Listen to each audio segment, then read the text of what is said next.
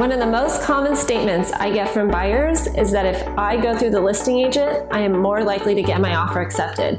This is not always the case. The listing agent's fiduciary responsibility is to their client, the seller.